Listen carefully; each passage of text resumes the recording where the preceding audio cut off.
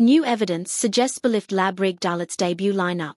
Recently, debut plans for ILLIT and New Jeans were leaked, sparking suspicions that Belift Lab had plagiarized the former. The similarities in marketing strategies, key phrases, conceptual themes, and even the PowerPoint design led many to believe that the accusations held merit. On November 11, 2024, Belift Lab released a statement denying the allegations. Allegations that ILLIT's debut plans were plagiarized from New Jeans are untrue. Branding plans and concepts for ILLIT were already confirmed on July 21, 2023, and it was shared internally. The report that had been provided by the tip-off was received on August 28, 2023, so it cannot be said that it had an influence on ILLIT's concept. The company asserted that they had finalized ILLIT's debut plans, including the selection of 6 members, as early as July 21, 2023. They also provided a snippet from their debut plan report to support their claim. According to Belift Lab, they had received the debut plans for New Jeans as a reference on August 28, 2023.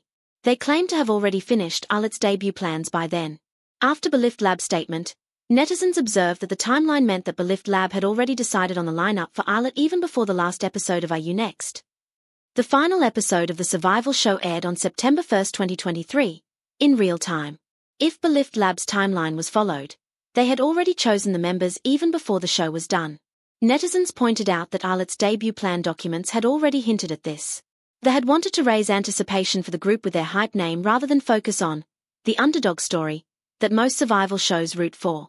The girl group battle born on the basis of reliable consumeristic power, given by a huge entertainment company, rather than an underdog story, raise anticipation in early days from pre-debut. Here are some comments from Korean netizens. Wow, crazy. They even rigged this? Wow, there's no point to this survival show then. If they were gonna rig it, then they are just fooling with the participants. Isn't this a big problem? So the more you peel, the more messy it gets. Can Belift Lab just admit to their wrong and apologize? Even lying has some limit. These are all lies that got exposed, so how far are they gonna drag this? They really must love rigged dolls. What are your thoughts on this?